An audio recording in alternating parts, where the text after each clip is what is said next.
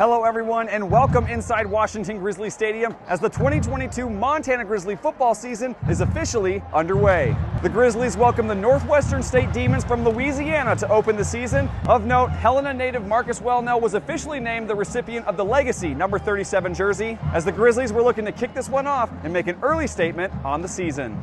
New Grizz quarterback Lucas Johnson fit in right away with the UM offense, and they strike quickly as he hits Mitch Roberts on the screen pass, and Roberts does the rest for the 30-yard score on Montana's opening drive. Montana's defense was every bit as advertised to start, and here's Patrick O'Connell with an early sack for the Grizzlies. Then later in the first quarter, it's Johnson finding Roberts again, this time from 13 yards out, and the Grizz lead 13-0. Second quarter, and after not having played in a game in almost 3 years, here's your feel-good story from the game as Marcus Knight hits pay dirt from 7 yards out, and that gives Montana a 19-0 advantage. Then, how about a Big Sky High School connection on special teams? Levi Janicaro blocks the punt, and Tyler Flink scoops it up and scores as the Grizzlies roll into halftime with a 26-0 lead over Northwestern State. Third quarter now, and it's Johnson again as he finds a new target in Junior Bergen, who scores on a 14-yard connection.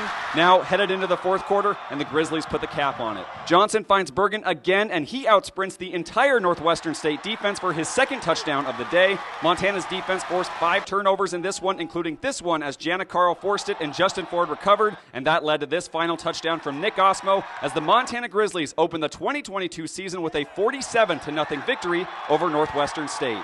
You know, obviously it's a good win.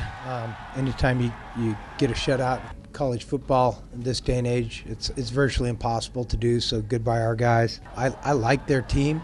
Good-looking team. I think they're tough. I don't think they have any back down in them. You have to go take it from them. They aren't going to give it to you. I'm more than pleased that we were able to get the win. It was amazing. I mean, it's nothing like I've ever been a part of before. Like, just the crowd and just everybody was in it, and, you know, it was amazing to go out there with our guys. I mean, we've been working so long for this, and it was just nice to go out there and play finally and come out with a win. Reporting in Missoula, Kyle Hansen, MTN Sports.